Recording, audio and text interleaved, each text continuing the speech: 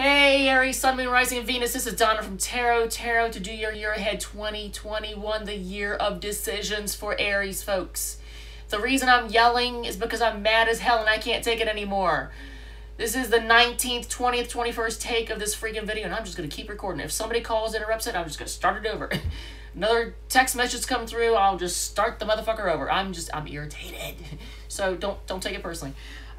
This is the year decision-making for Aries folks. You are going to be deciding, should I stay or should I go?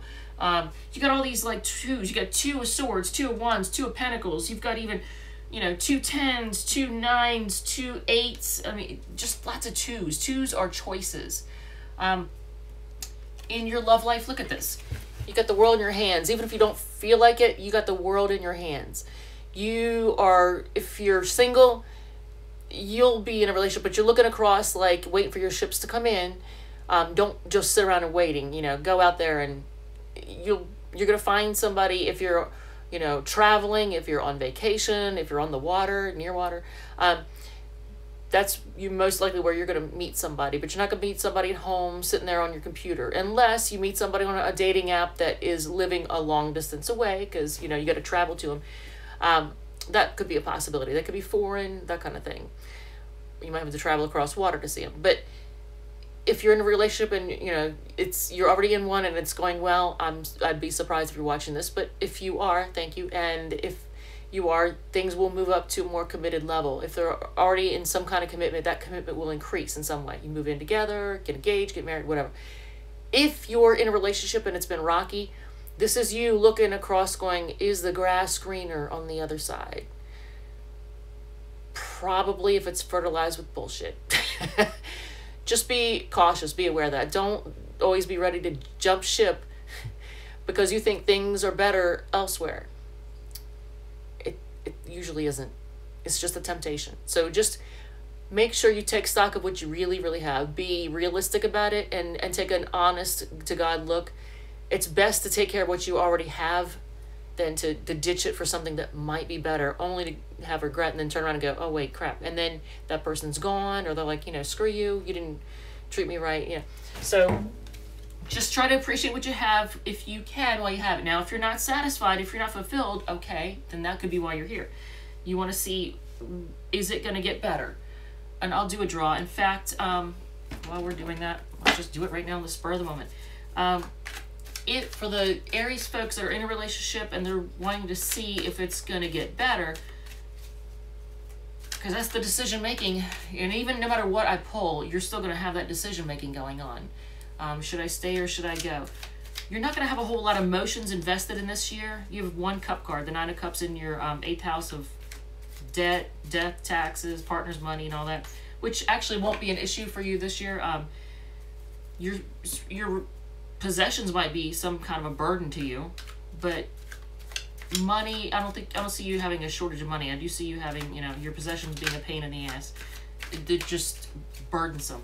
Your home life might be burdensome as well. Maybe you are living with someone who, I don't know, you're not happy with the situation, because you get the 10 of Wands, which is like a burden card. You're carrying all the burden on your back. You feel like you're doing all the fucking work, and you're doing more effort, putting more effort into it than they are.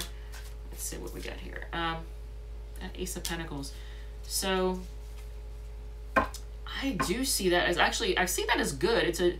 It shows like aces are seed cards, planting the seed to grow something, and Pentacles are very earthy, stability, tangible type things.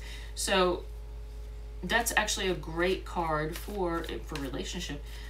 If you are not in a relationship, that shows you starting a new relationship, and it looks good with the Ace of Pentacles. What else?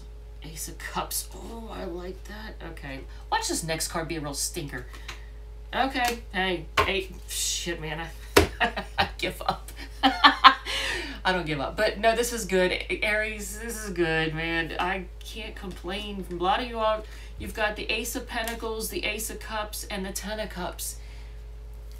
When I asked for clarification on this 2 of Wands for Aries folks, if you're having issues in your relationship, expect a new start in your love and money, but your new start with stability that leads to happiness. Look at this. That's even a marriage card. That's a marriage card, and actually so is this. That's a marriage card as well.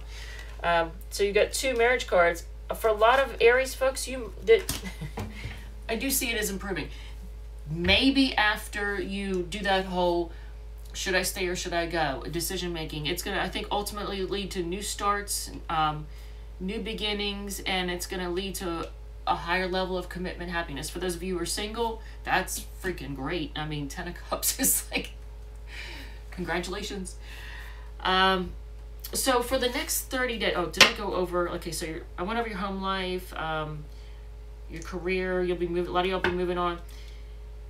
Anything that you consider as a source of pleasure, makes you happy, children will there could be kind of a lot of work. I mean, not burdensome, but you're going to do a lot of work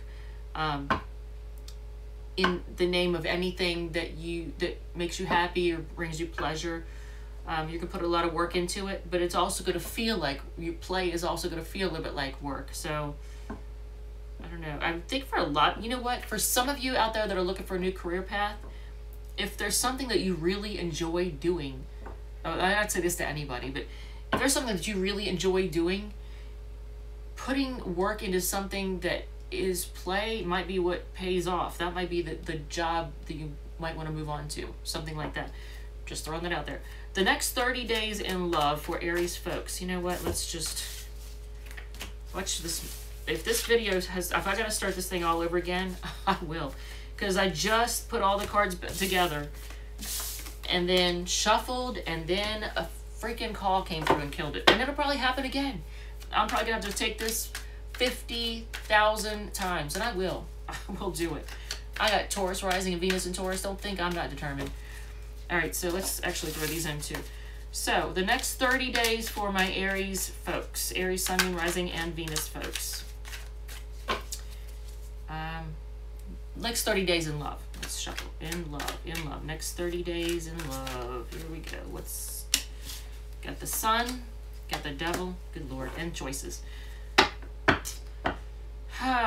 So be careful about your choices. Don't let your choices cause you to do things that you should not do. But with the Sun card, whatever, just be cautious. Anything that you do, anything that you try to put energy into right now, anything you put energy into right now is going to grow.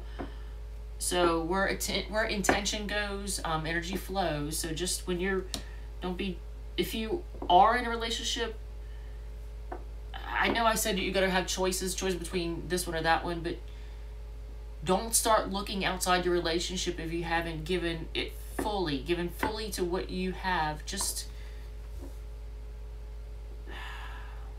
pay attention and really decide, because only start looking outside your relationship if you really and truly feel like you're done. You're just done. You've had enough. You're calling it quits, and make it clear to the other person. Do the right thing. Don't try, because otherwise you're going to end up juggling. That's what twos can also be, is somebody juggling. Don't be a juggler. You don't want somebody juggling you. Don't juggle them, because that's the next 30 days. Next 7 days. What's the next 7 days going to be like? Next 7 days in love. Next 7 days in love for my Aries folks. Magician. Queen of Pentacles. Nine of Wands. That's a sex card. So a lot of y'all are going to be working hard at... How do I say this? Getting it on. I mean, Aries, come on, y'all. Y'all love it. You love it. Here, you'll be doing the deed, because you're going to be working hard trying to manifest it. Queen of Pentacles is holding on to, so for the next 7 days, you'll probably be holding on to what you have and just trying to enjoy a little crease in the sheets. Okay, so with that said, let's do one of these cards. They're nice little saying cards. If I'm telling you, I fully expect this video to get interrupted, me just to start the freaking thing all over again. That is a source of frustration. That's going to be what my year is, I guess. If Plan A didn't work, the alphabet has 25 more letters. There you go. And Donna's Destiny cards. Let's see what they have to say about it. Or anything. Blank cards are positive. It just means anything's possible. It's like a wild card. It's a good thing. So, for Aries, Sun, Moon, Rising, and Venus. I'm laughing because I swear to God, it seems like every time I pull cards for myself, these cards call me a bitch. And I made these cards. And they call me a bitch. And we'll use these. All right, so 6 cards. New love is coming in very soon. Swipe left, pass. Don't waste your time. Cook them a special meal. Okay, that's weird.